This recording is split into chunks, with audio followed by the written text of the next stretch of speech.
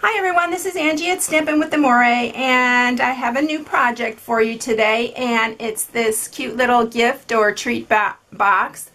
It kind of came about by a mishap.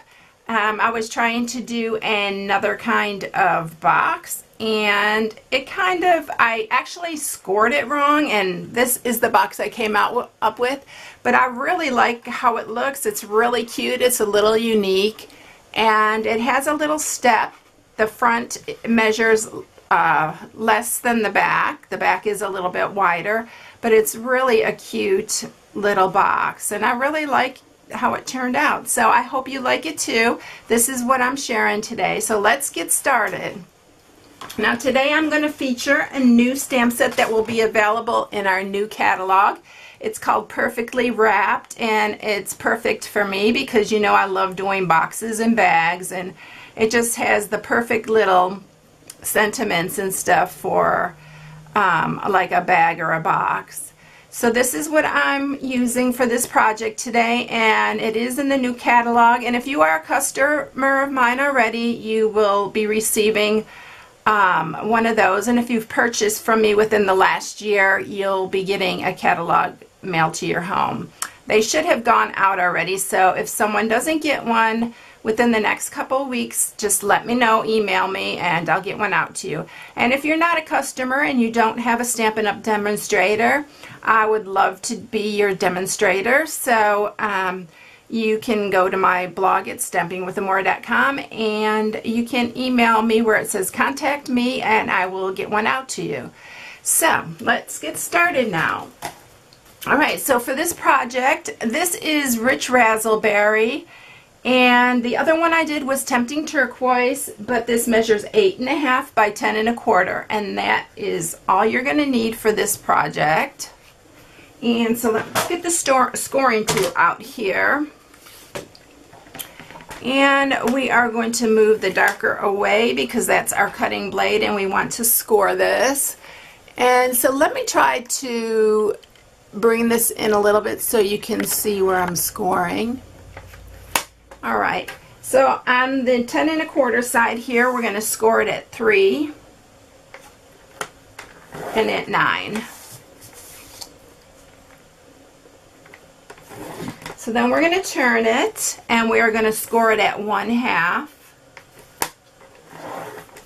And then we're going to score it at 1 3/4. At 4 3/4, and it's 6.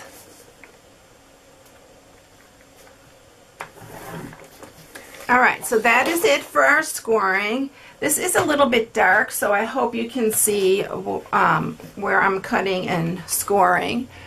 But the first thing we're going to do here is there's a little area right here, and we're going to just cut that off.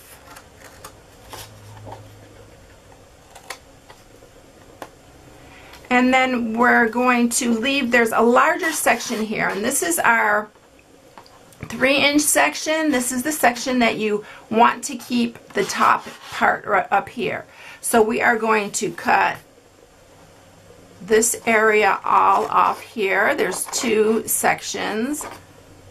We're going to cut those off right here. And then we're going to cut these 2 smaller areas right there.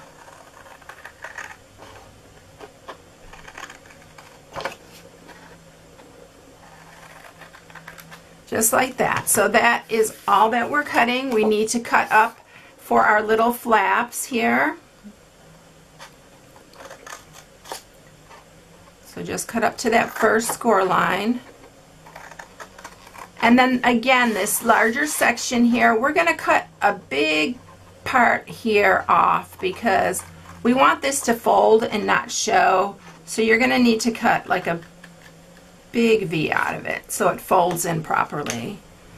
Alright, so that's it. The next step is I'm going to bring up the Big Shot, and I'm going to show you how to get the little ruffled edge on it. Okay, let's move this out of the way, and I'll bring my Big Shot up here. And I'm going to zoom out a little bit so that you can see this better. Okay, So I have my magnetic platform here, and what I'm using is my oval framelits, and I'm using the large scalloped one. So that's our oval collection. I'm going to set my piece right here, and I'm lining this up, and the magnetic platform actually helps hold this in place, and I am just putting it right to the edge. I'm going to stick my other plate in here, and I'm just putting it up to this line. I don't want it to cut down here, and I'm not even going to roll it through that far. So we are going to put it through, and I'm only going up to where that ends right there, and then I'm going to go back, and I'm going to go forward again and then back one more time, and we have our piece cut just like that. Alright, so let's move this out again, and we're ready to stamp. And all of these stamps that I'm using are from the same set. So I'm going to get some rich raspberry out here, and I'm first going to make a little bit of a border with this little dotted border here, and I can't really get over it really well, so I'm just going to try to eyeball it, and if I'm off a little bit, forgive me, because I can't really see over it like you can. So I'm going to try to make it as straight as possible. I usually use these lines on my grid to match them up, and it usually works really well if I'm standing over it. I do most of my stamping standing, because it just is so much easier for me, and I'm getting off a lot on this. So, but you got the picture. You want to keep it straight, and you can see on this one I did it really good because I was standing up doing it. So anyway, that's just how you do it. And then we're going to take our flowers, and our first flower I'm just going to put right in the center here, and then I'm going to put a couple on the sides, and then we're just going to stagger these.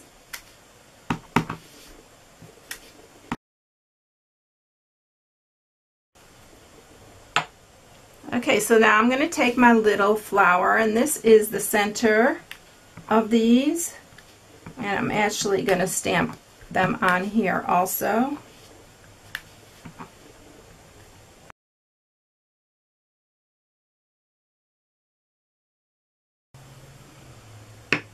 Okay, so we have the box all stamped up, and I'm going to grab a piece of Whisper White, and I'm going to stamp our sentiment while we have it all out, my ink and our stamps here. And I'm going to stamp these little circle first,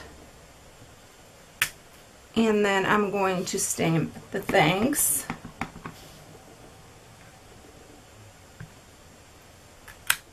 So we have that ready. And the next thing that we're going to do is we're going to use our 2-inch circle punch, and we're going to punch out this thanks.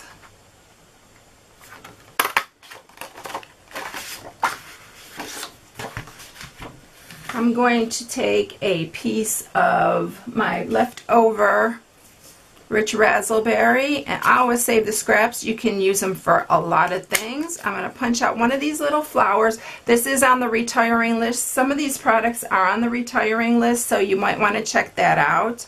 I'm going to really miss this. I'm going to continue to use it. It's one of my favorite little punches, this little flower.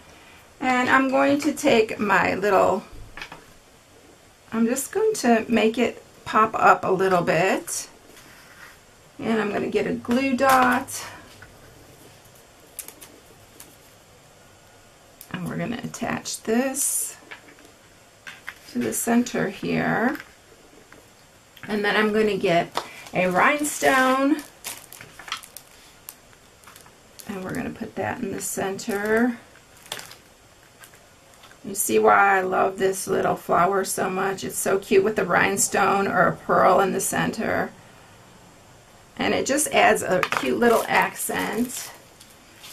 Alright, so now let's set that aside and we'll put the box together. So I'm going to just grab my bone folder and sharpen all these score marks. And with this box, you want to make sure for sure to sharpen all your score marks really good. To use some of my tear and tape because you want your box to stick and stay together. So make sure that you use some strong double-sided adhesive. And I'm going to pull that, backing off, and then we're going to line this up.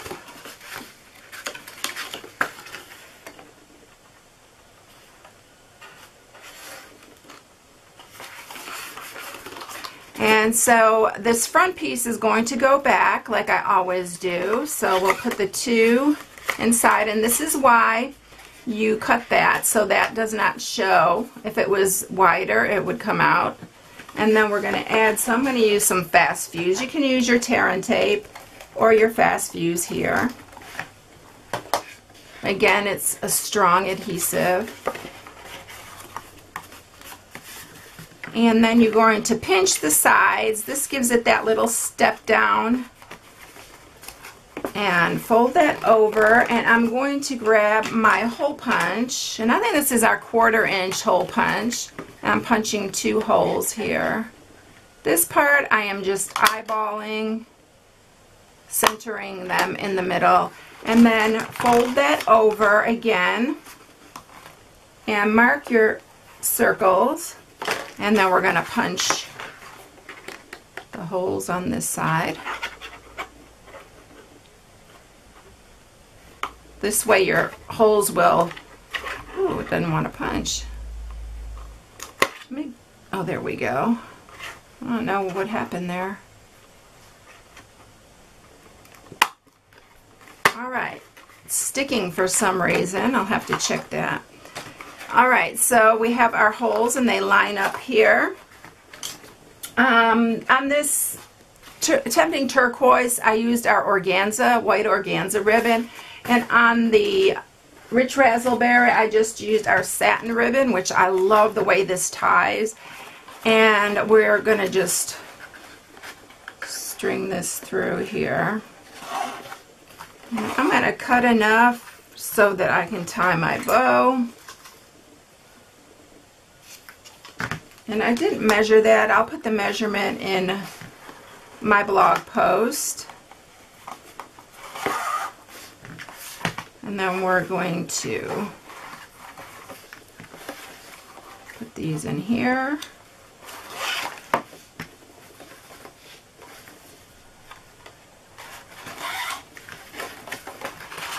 Fold that down.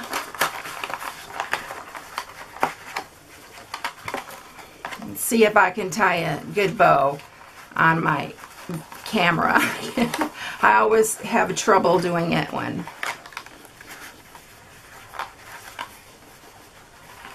let's see.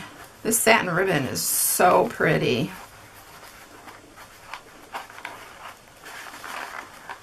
Alright. It's pretty decent. I will fool with it a lot, and I cut too much, and I hate that because I don't like to waste the ribbon. So I will measure it and give you the exact measurements so you don't have to waste any of your ribbon. That drives me crazy. Okay, so we have our bow on there. Let's get some dimensionals and attach our thanks. So I'm just putting 2 dimensionals on the back here.